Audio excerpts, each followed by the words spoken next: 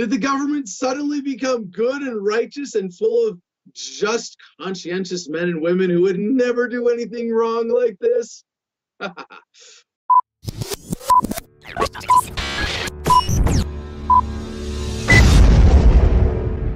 Or did their techniques just improve?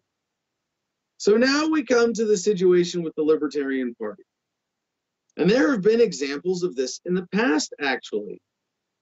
There have been FBI infiltrators in the Libertarian Party, something I just found out last night, actually, in a private emergency phone call between a few of us who, the other parties of this call will remain nameless for now, but people whom I trust and believe care about the best interests of the party. But who's an agent? Who's not? Who's to say? Now, there's a temptation here to go on a witch hunt. Spot the Fed. Is it you? Is it you? I like to joke sometimes in speeches at libertarian events. Hey, if before we begin our speech today, can we get a show of hands just for a little housekeeping? If there are any undercover agents in the room, would you please raise your hands? It doesn't work. They're not that dumb. They're dumb, but they're not that dumb. They're actually pretty clever, I should say. But here's the thing. This is not to condemn any individual, because we live in such a fucked up, twisted legal system in this world that we live in today, where the average American commits, brace yourself if you haven't heard this, 3 felonies a day. Anybody can be snitched on, and anybody can be turned into a paid or simply threatened informant. Jim, you're very good at that. We found kiddie porn on the computer of someone in your family. Now, we know you could defend yourself, and it would look like a setup if we put kiddie porn on your computer. But if we put it on someone else in your family's computer, or someone who's working with you, who doesn't have a public reputation to defend themselves with, doesn't have a platform, doesn't have an established history of good character in the public eye, well, guess what? Could we get you to do us a little favor to stop that from happening? What if it was not just that we're going to expose that they had kiddie porn on their computer? What if it's, we're going to send them to jail for it? They will be labeled a sex abuser for the rest. You know what? We have this kid that we just brought in from Mexico. Who's ready to testify. Yes, you see where we're going with this, Jim. Who's ready to testify that your son, brother, nephew, cousin, wife, husband, oh yeah, they're sexual abuser, pedophile. You're going down, Jim, because we say so, unless you cooperate. Or even easier than that, and this is closer to the examples that we know out in the open.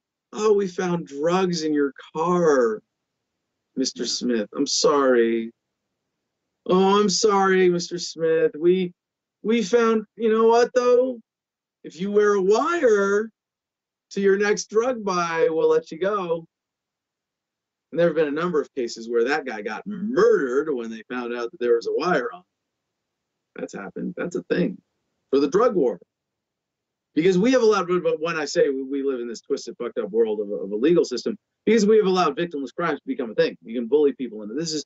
This is a huge tool that the government's got to love. Maybe not the government as a whole, but certainly the architects and engineers of the COINTELPRO system, the big string pullers, the real corrupt special interests behind government. Oh yes. How easy is it to flip pretty much anyone? Scary thought, right? So now we go to Nicholas Sarwark, chairman of the Libertarian National Committee, someone who, personally seemed to get along with, as he does with so many other members of the Libertarian Party. Sometimes he is referred to as Commissar Sarwark, and there have been enough things I have seen him do that would be discrediting in a lot of people's eyes. The fight for 75, that was, he wanted $75 an hour for a fundraising job that he should have been happy to take commission with if you're that good. you take commission for fundraising. You know, demand an hourly rate. If you're really confident, if you really care about the organization you're supposed to be working for. There was the Stratfor leak from WikiLeaks where he was named, and he gave a plausible answer for denying it, but a lot of people think still that he somehow has some connection to some intelligence operations of covert, subversive, unethical nature because of this. He was listed with his name as someone who purchased one of their intelligence reports. He said that he got it as a subscription for his brother. Shady but plausible, I think, was the general consensus around that. He's been the chair of the Libertarian Party now for 3 cycles, and I don't see a smoking gun here about Nick. I still want to give him absolutely and everybody on the LNC the benefit of the doubt, but to think that on the Libertarian National Committee there isn't someone who's been compromised. I don't want to be specific here. I don't want to say is an infiltrator, is a plant. No, we don't know.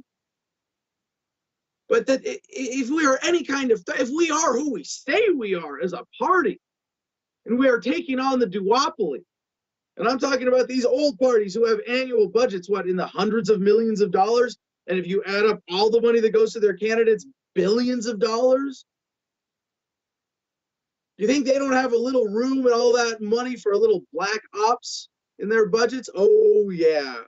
And if you were one of the major sponsors of the Republicans and Democrats, if you were chairman of the Federal Reserve, say, or one of the great moneyed families of the world, and you wanted the Republicans and Democrats to stay in power, wouldn't you be disappointed if these people who you were hiring to kill innocent people, to lock up innocent people, to steal from the entire country on their behalf, wouldn't you be disappointed if they weren't taking appropriate security precautions and keeping those goddamn libertarians out of the way too? Oh yeah.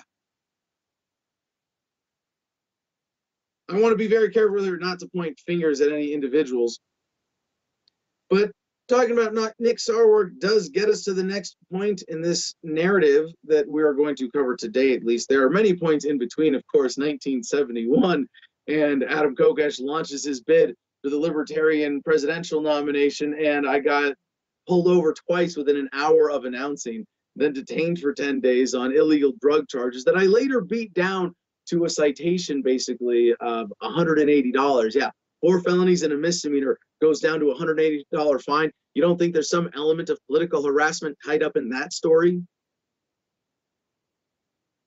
So to Joshua Smith, who I mentioned is another personal friend of mine, and who I am at no reason so far. I mean, nobody's perfect.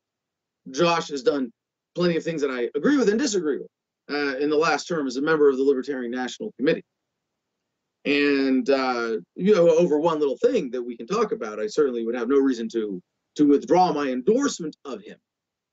I still believe that he would be the best chair of the current candidates to be the figurehead, the leader, the chairman of the Libertarian National Committee. And going back on his, well, I should say, a couple other interesting, backstories here with the candidates who have run against me so far in the primary. With the Mises Caucus, follow the money. Yeah.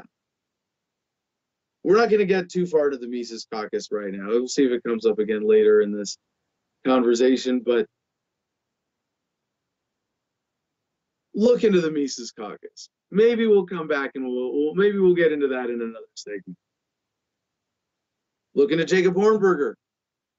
Look into Judge Jim Gray / Larry Sharp coming into the race very suspiciously late with a handful of key endorsements from party leadership, despite their weaknesses.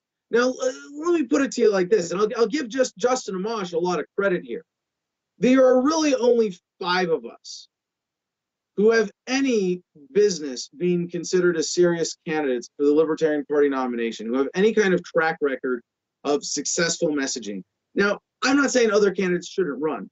I'm just pointing out that it's kind of a fantasy to think that someone who's had no serious success as a libertarian messenger is suddenly going to become successful because they're the Libertarian nominee.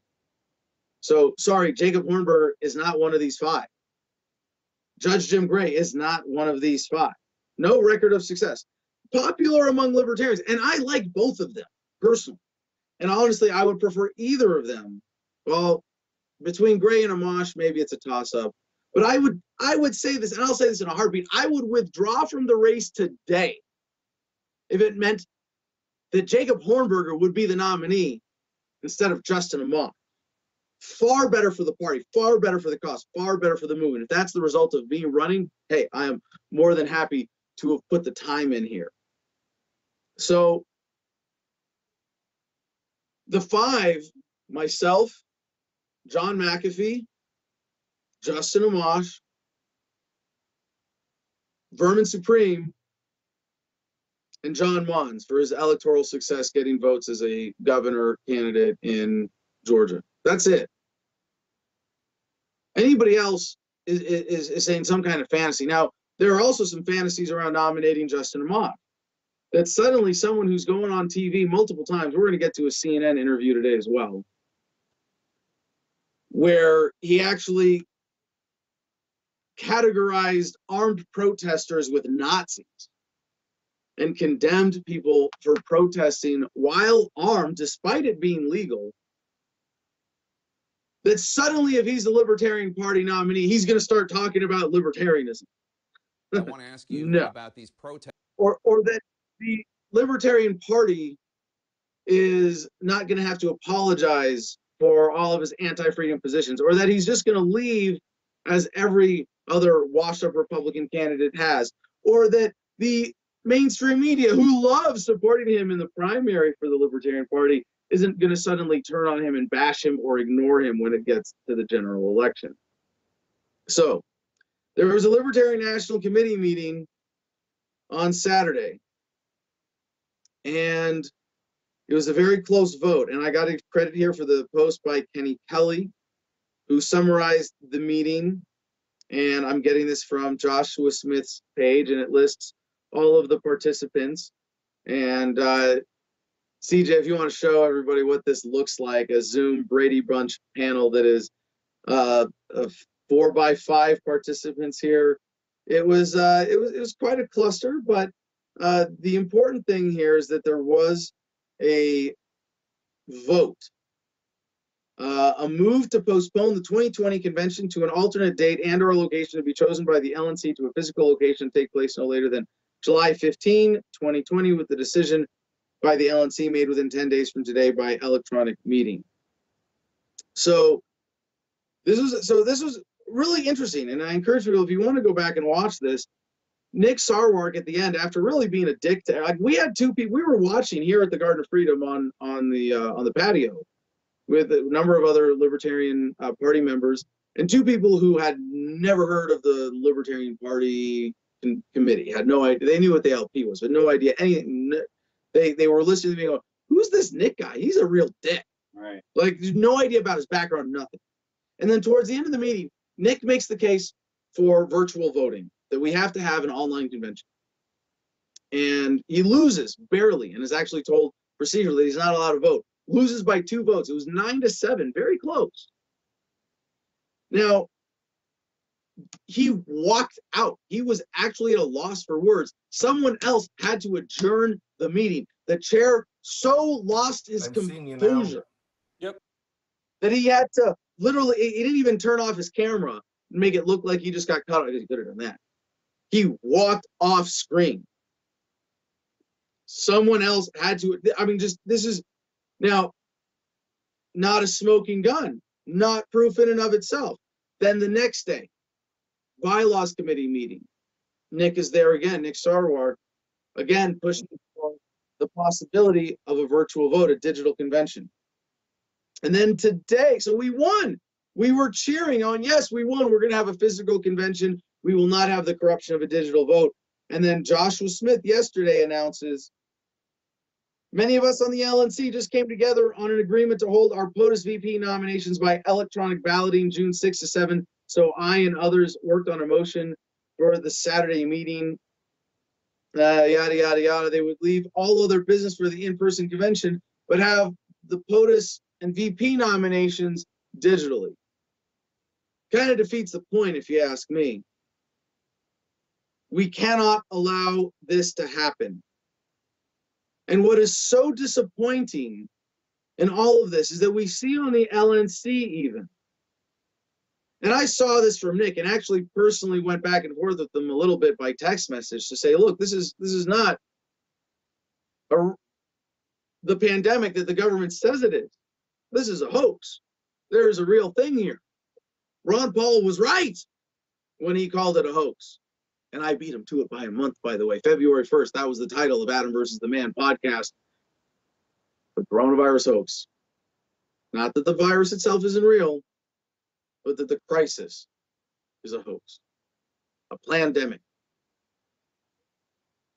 So, to hear people who call themselves libertarians not questioning government, repeating the fear-mongering, to the point where they're saying, we couldn't possibly have an in-person convention. We can't do social distancing. We're not essential personnel. Freedom of speech, protest, organizing for the libertarian. That's not, we can't make accommodations. We can't go to the effort. We can't stand up to this Trump emergency order the way that most Americans now are already, the way that paddleboarders and protesters and surfers and skateboarders are coming out as civil, and mothers in parks with their children are coming out in defiance, and the Libertarian Party can't even have an in-person convention. Are you fucking kidding me?